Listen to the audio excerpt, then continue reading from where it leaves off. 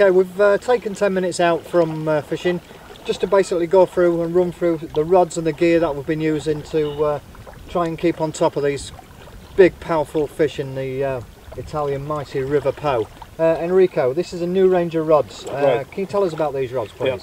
Yeah. We made this rod just looking at what is going on actually on the carp fishing style all over Europe.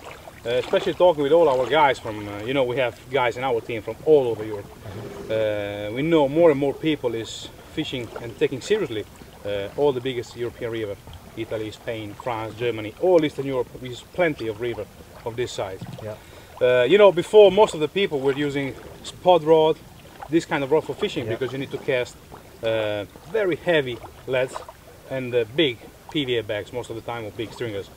And of course, because of that, many people is using spot rod. You see, we've been casting with 300, 350 grams leads and big PVA bags or big stringers.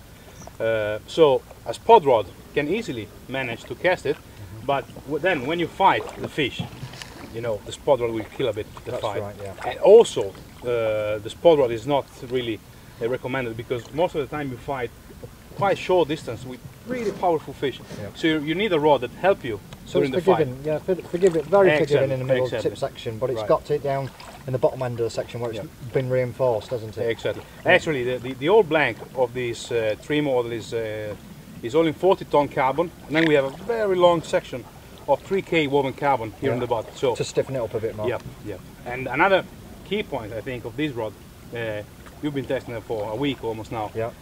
Even when you need to cast big 300, 350 gram lead, it's extremely easy to cast. It's yeah. I mean, not something that broke your arm to cast. That's it. I mean, Enrico's been using the 12.6 version in a 4-pound test curve. I've been using the 12-foot version in 3.5-pound test curve. Now, Enrico, what's this geared up with? Obviously, you've got a big pit reel on there. Right. Some heavy duty It's line. a 0.50 diameter, is a monofilament. It's a Okay. 36-pound line actually. And have you got a shock leader on there? No, there's no shock leader on this. Okay. We're only using this shock leader here because we had the braided line, of course. Yeah. So it was the 0.60. Okay. And you've got a fluorocarbon leader on? Right, just a fluorocarbon leader, a couple of meters at the end. Okay. Right.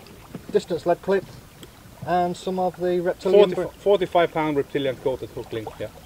Which goes down to a size... Size 1 XC2 hooks. Okay. Yeah. I've been using the 12-foot version. On this one I've been using the 45-pound braid. That's teamed up with 60-pound bulldozer shock leader, which then comes down to a lead core leader about 3 foot long, again with a distance clip. I've been playing around with the new Gladio braided hook link, keeping the plastic coat on because it's really soft and supple, this stuff. And I'm using that in about 30-pound breaking strain. And then we come on to the boat rods. Yeah, this is my very favorite one. Yeah, they are good, aren't they? Yeah. As you see, also the length of the handle is different in all 3 rods. This is just to keep the test curve and also the action as best as possible. What is really important to mention on the 9'6", 3.5 pound version, you see the handle is extremely short. Yes. This is just because this rod is made to fish from the boat or in very tight swim. So normally you don't need to have a long handle to cast. These rods just need to be easy to handle. Yeah. Because if you fish from the you don't boat, want that sticking behind you in the wide ear, catching stuff behind you on the boat. The normal handle is 15 centimeters longer than this. So can you imagine fishing from the boat or in a very tight swim and having such a long handle? It would be a nightmare. Now, it has been, it's all new to me, this boat fishing, but I've thoroughly enjoyed it. It has been really exciting.